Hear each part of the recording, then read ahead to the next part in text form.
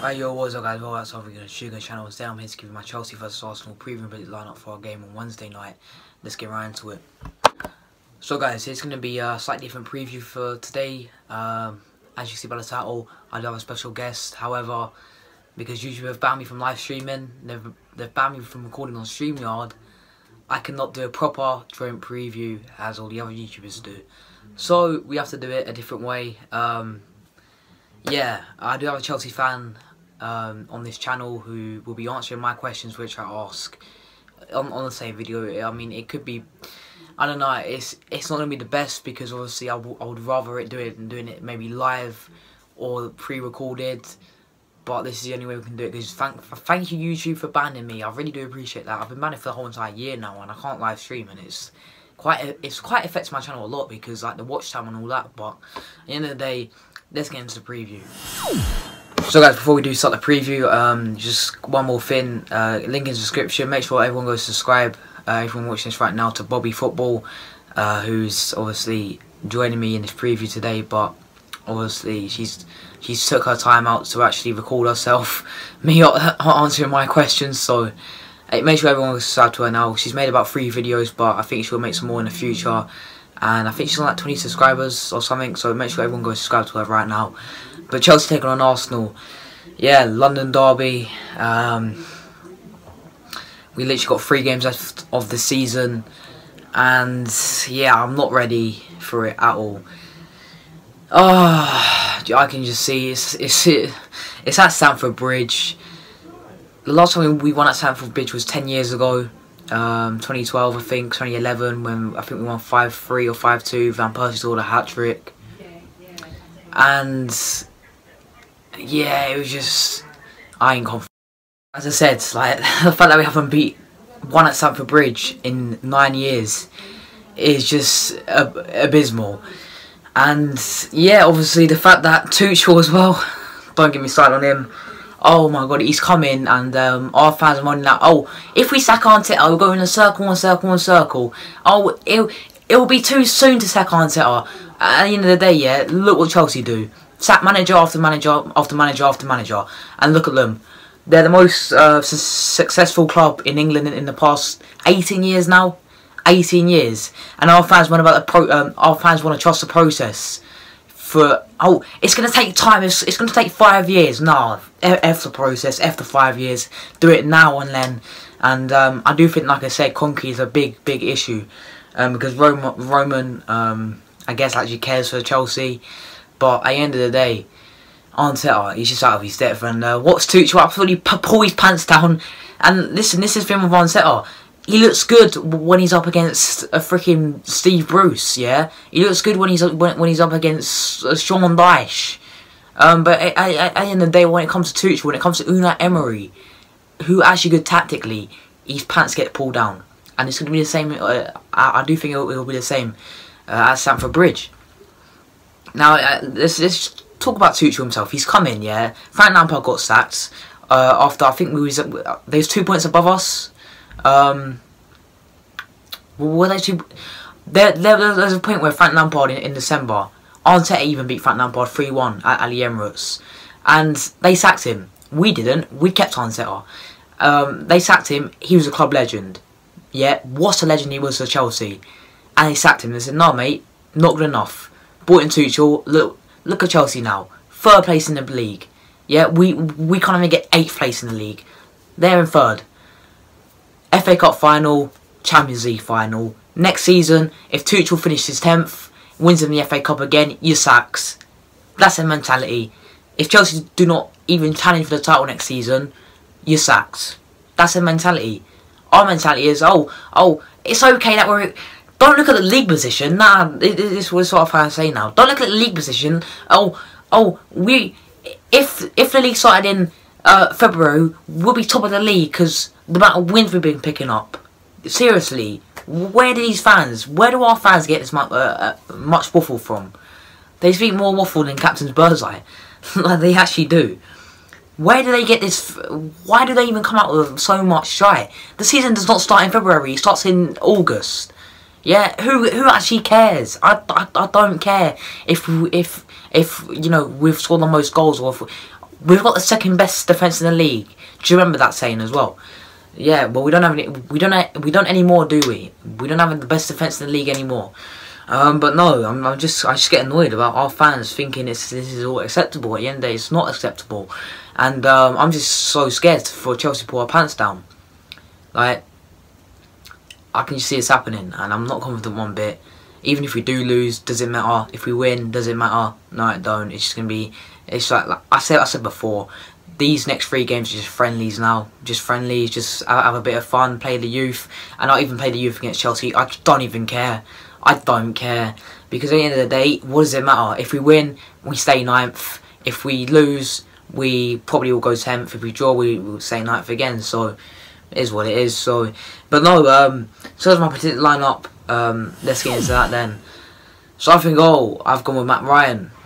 People say, well, why are you not playing Berlino? And it does look like he's going to be going out the door in January.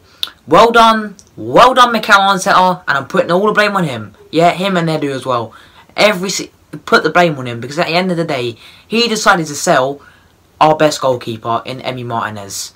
Yeah, he decided to sell our best goalkeeper in Emi Martinez because he thought Leno was going to be good enough to be number 1. Well done, Mikel Arteta, and then you decided to bring in Runarsson as well.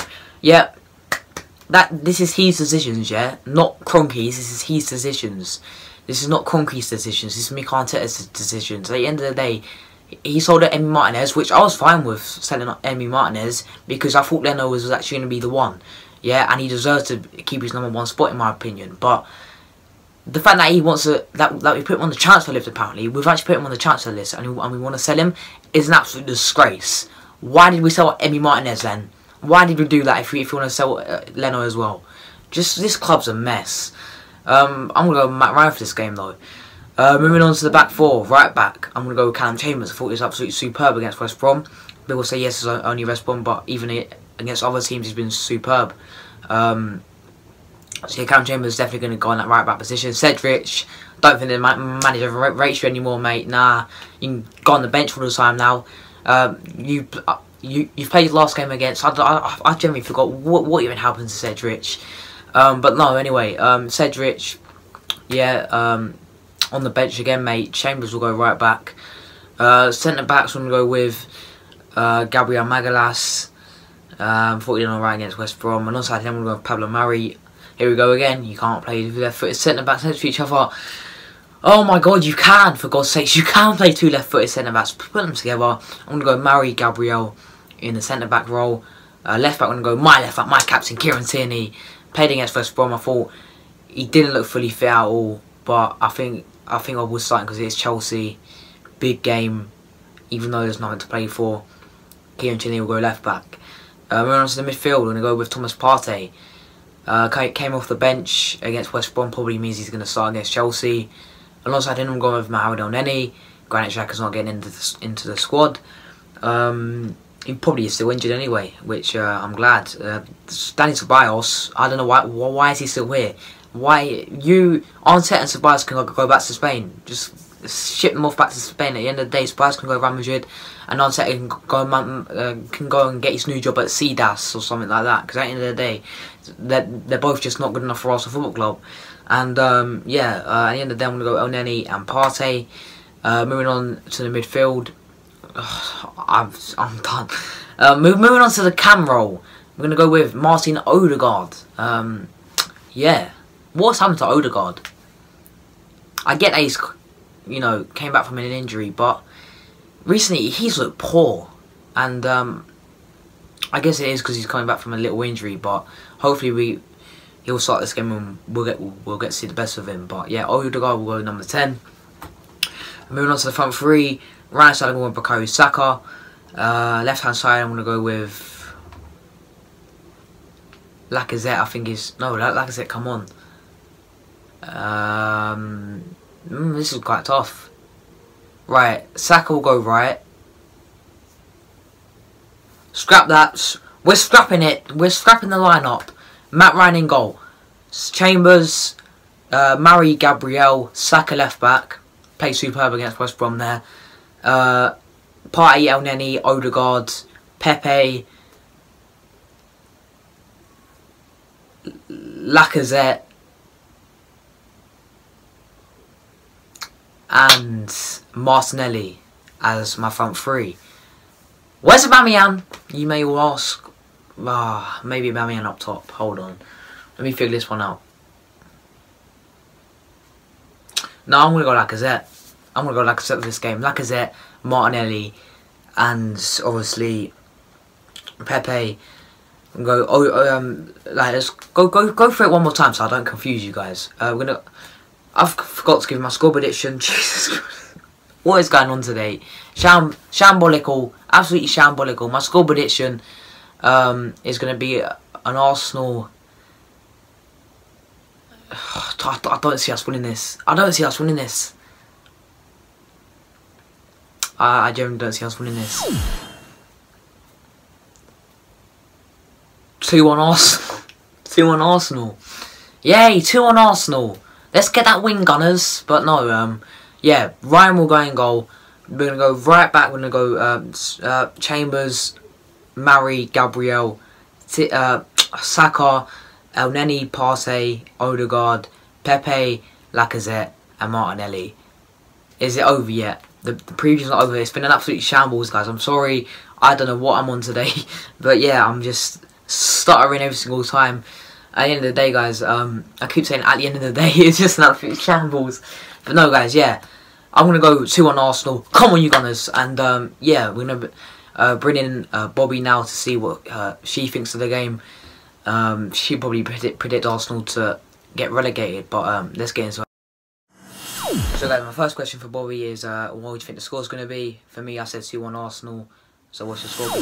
So my score prediction for the game, I think it will be a 2-1 Chelsea win. So guys, my second question is, what is your predicted lineup for your team? Obviously, I gave you mine. But yeah, for me, I expect to see probably like Mount, Havertz, finding Timo and all that. But what will be your ideal 11 to take on Arsenal?